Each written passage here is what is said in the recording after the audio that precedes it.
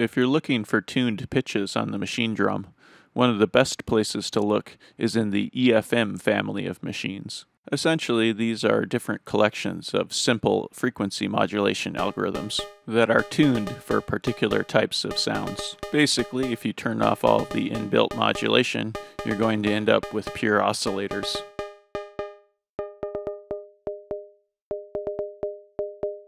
Turning up the decay will result in a lot of clicks as the previous note is cut off. The EFM machines differ quite a bit in their pitch range available. The cowbell has a fairly wide and usable range. Now to bring back the modulator.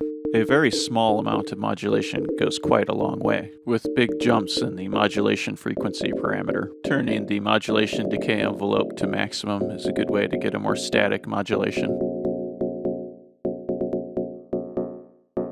The feedback control seems to feed the main oscillator back into itself rather than feeding the modulator back into itself.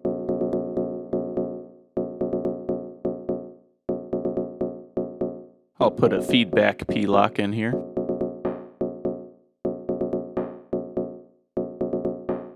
And I'll try P-locking the modulation frequency a bit.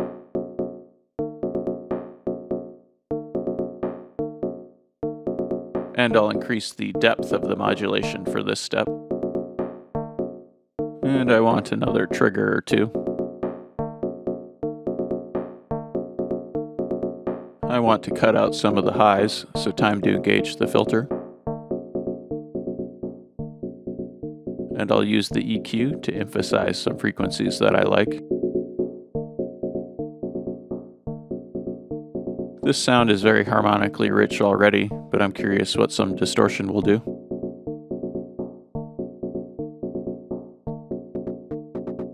That's kind of an ugly clipping sound. I'll leave it turned up just a smidge though. Turn up the decay a bit. I'm not really feeling the default modulation frequency.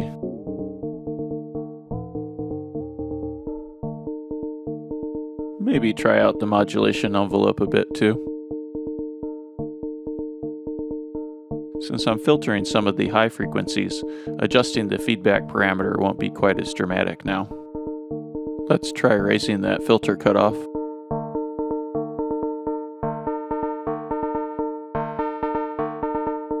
The EQ could use a little adjustment now. I don't want the sound quite so rich, so I'm going to turn the feedback down. That's good enough for my first cowbell. Time to copy this track. Okay, let's find a complementary pitch. Yeah, that probably works for now. Gonna change up that modulation frequency also.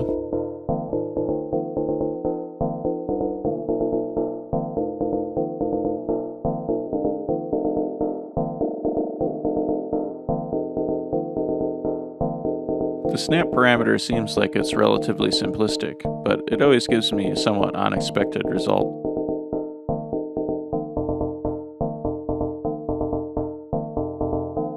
Time to change up how this one's being filtered.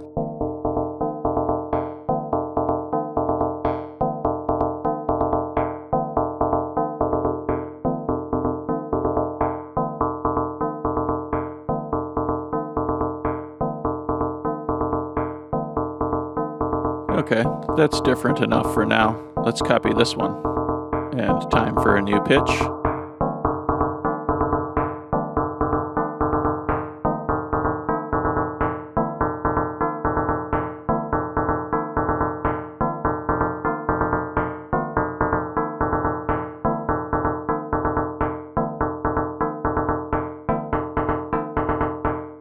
Going to shorten the modulation decay. Maybe this higher cowbell can be a bit more percussive.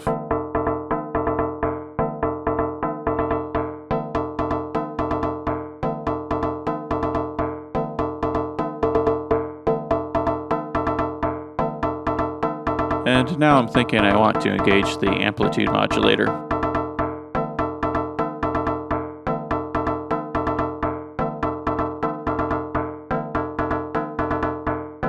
The addition of high-frequency ring modulation offers extra options for introducing harmonics to a sound. Tuning it properly can be a bit touch and go, but it's a very powerful feature.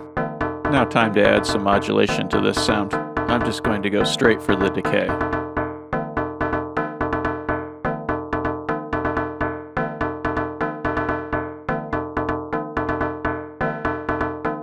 Need to adjust the default decay value now. And I'll put some decay modulation on track 2 as well. I'm going to set it to a fairly slow speed, and I'm going to set the LFO update mode to hold. And I don't need the modulation depth to be that high. Now I want to adjust some of these filters.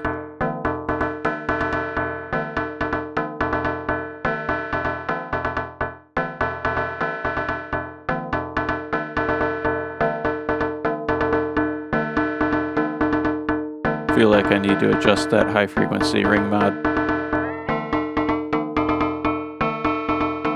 Since I have some ring modulation happening, I'm going to turn down the feedback. And let's mess with this modulator.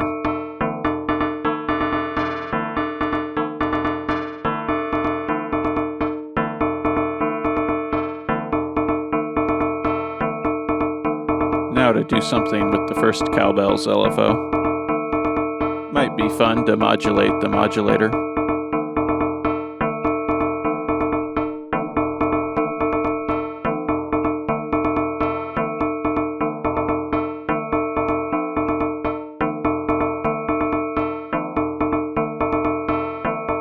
Okay, that adds a little bit of movement. Now it's time to go to track 4 and do something a little different. The first thing I'm going to do is to plug the C output into the A input.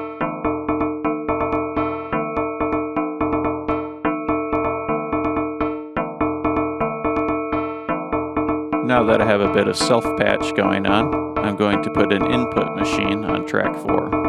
I'm going to use my favorite input machine, the envelope input machine. So envelope input A. I'll put one trig down in order to trigger the machine. Now I'm going to go into the global menu and route the output of my first 3 tracks to output C. Now we're just getting a little blip at the beginning of the pattern from that first trig that I placed. So now to turn up the hold time. Hearing some nasty clipping there. This doesn't seem to be clearing it up, so it must be happening at the physical input stage. I'm going to turn down the level of my first 3 tracks. I'm having to turn these down quite a bit. I'm going to boost the master volume.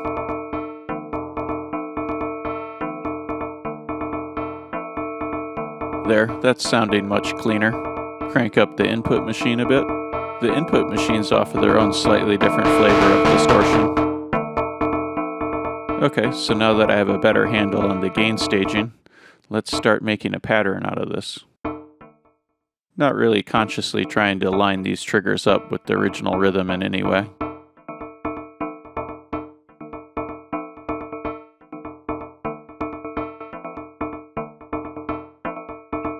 The input machines also have their own slightly different flavor of filter, so let's engage that and see how it sounds.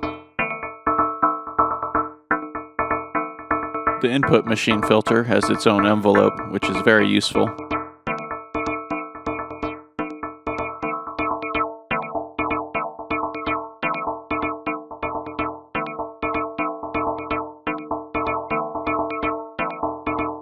Time to chew on some of this harmonically rich material with the EQ and filter.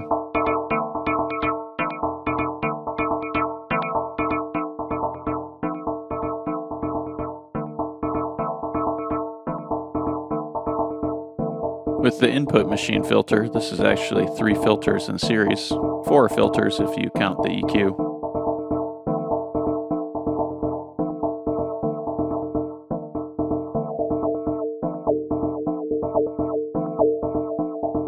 Maybe a bit more distortion from the input machine.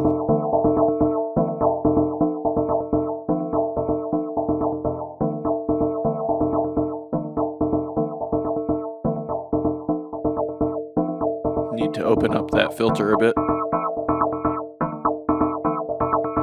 Okay, that's pretty good for now. Let's copy this input machine.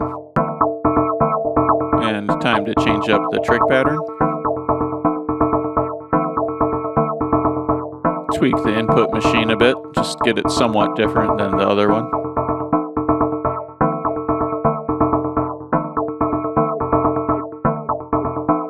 Now for the filters and EQ. Interesting interaction of the filters here. Very clicky resonance. The clicking is coming from the input machine's filter resonance, so I'm going to go back there for a moment.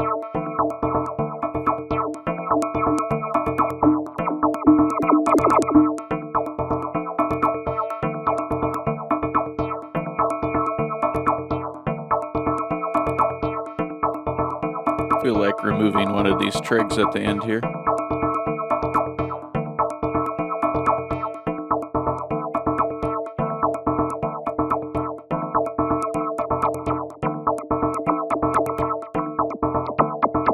That's a bit better. That clickiness was a little too much for me in this context. Now that the sharp edges are softened a bit, maybe I'll try emphasizing that upper region.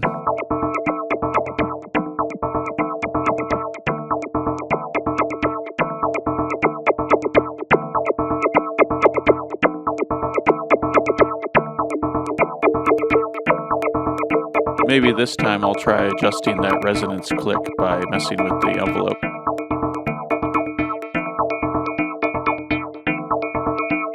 Need to adjust the EQ slightly. A little bit of that click is nice, but not too much. Time to send some of these sounds into the reverb and delay. It's important to note that the three initial cowbell sounds can't get sent through the reverb and delay directly anymore, since they're being sent out of an individual output. I want a lot of reverb, so I'm going to crank up the level. Going to move this a bit away from the default settings, filter the highs, raise the decay, turn up the damping.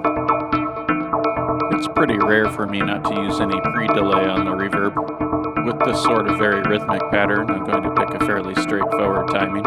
And I'll engage the gate a bit to cut off some of the reverb tails. Now on to the delay, turn up the level a bit, and I'm going to change the timing to a 2 against 3.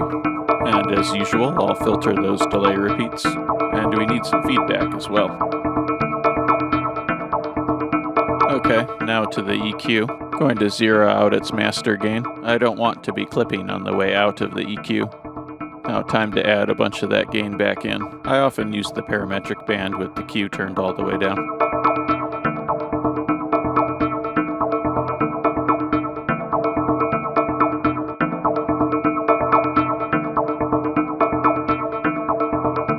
Now to engage the compressor. Almost every single parameter needs adjusted in order to get a basic compression scenario happening.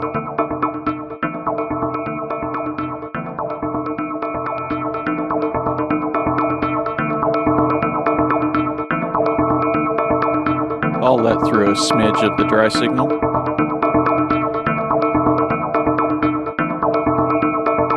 Going to take out some of that gain added by the compressor in the EQ stage.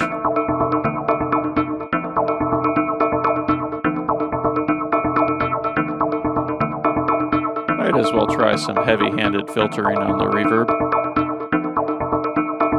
Need to increase my reverb sense now.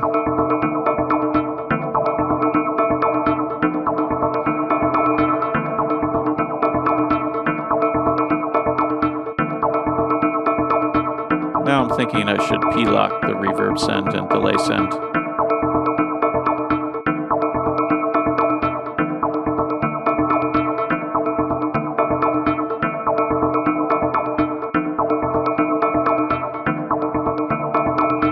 Okay, that's a bit more dynamic.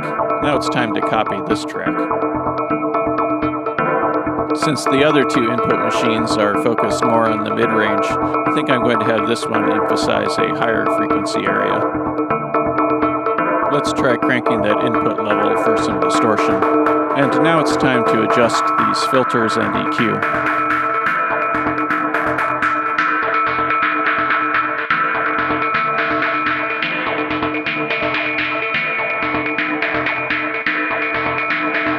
Time to adjust the effects sends, and I'm going to remove those effects send P-locks.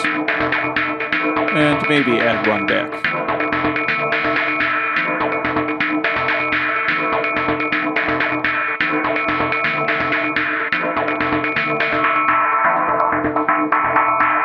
I really like moving this high-pass cutoff frequency around.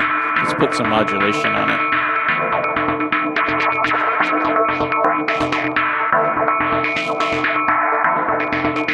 And definitely need to turn down this track a bit.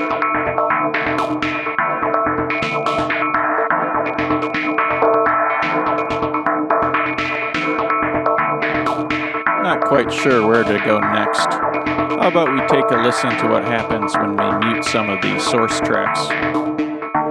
It's very cool how just that one sound can get a lot of movement from all the processing. Now to add the middle cowbell.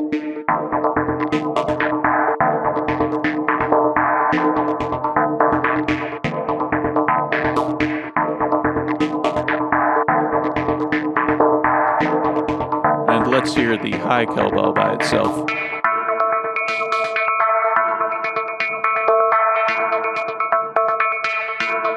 Now to isolate the input machines a bit.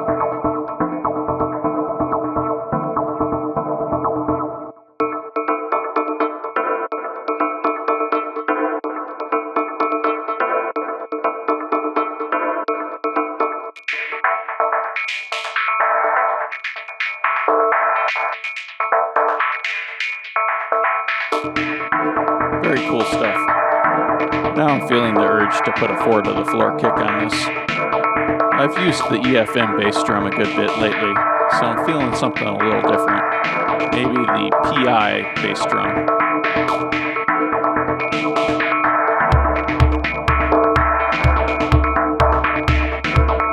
Hey, that's sounding pretty good right off the bat. Nice and meaty. Probably has a lot to do with my master EQ and compressor settings. I really like the physically modeled kit on the machine drum, but they aren't always the most versatile.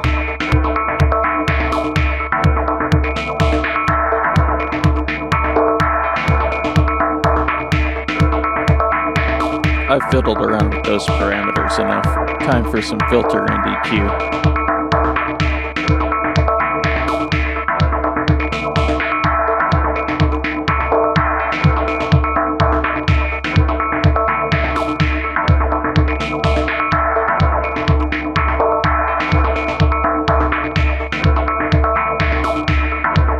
Now that we have a kick, let's do a bass sound. I'll do another input machine.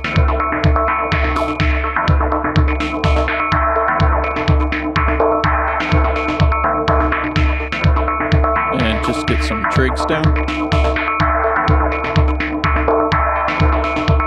I'll see if I can use the filter resonance to create a bass.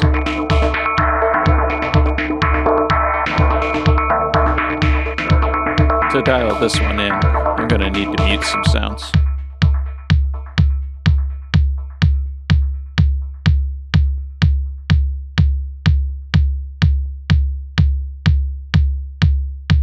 Okay, the default envelope on the input machine is kind of short.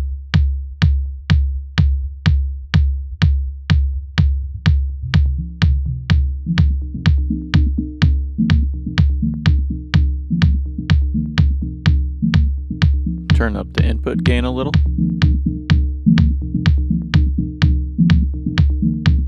Okay, let's tighten up that envelope a bit.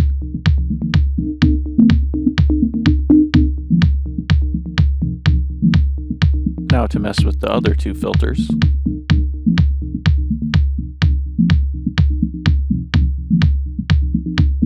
Try boosting the bass with the high pass a little.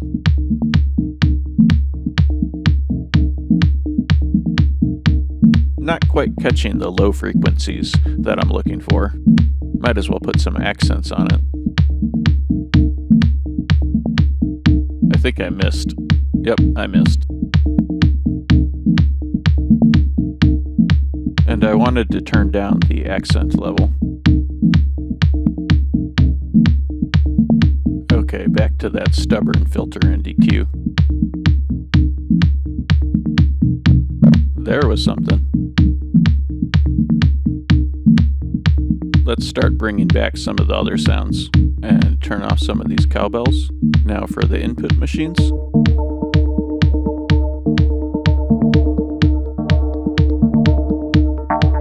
And all the cowbells.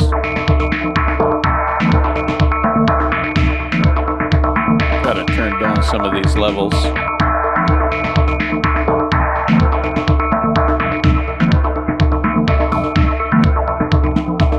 That's a little better. Let's go back to our most recent input machine. I'll give up on this high-pass filter for now. Let's hear how it sounds through the effects.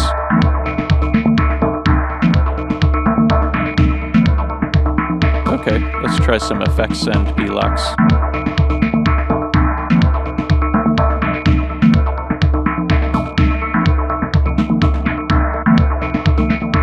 Now to see what we can do with the LFO. Let's route it to the input machine's filter frequency.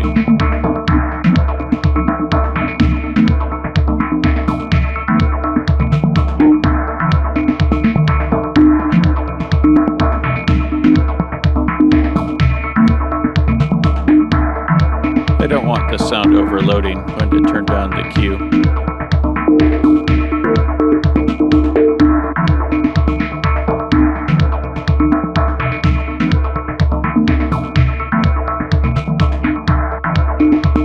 Oh yeah, I should probably use the envelope properly.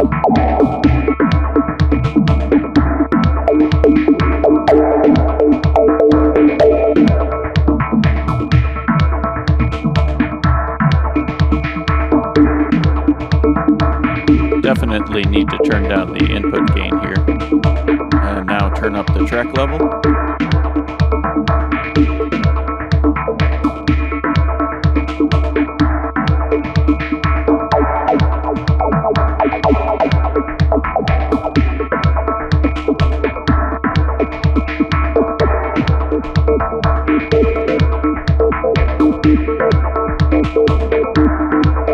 I'm going to turn off the other input machines for a moment. Not really a bass, but I'm enjoying the sound. Now I want to clap to go with my kick.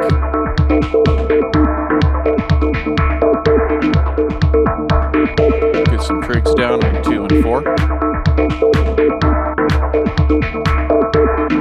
Instead of tweaking this sound a bunch right away, I'm going to use one of my favorite tricks for making some of the hits in a pattern silent.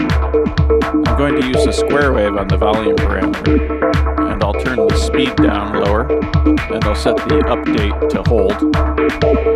Maybe a little faster than that. You may notice I'm picking prime numbers here, and I'll leave the depth at 0. Now I'm going to P-lock the LFO depth on the hits that I want to occasionally be silenced.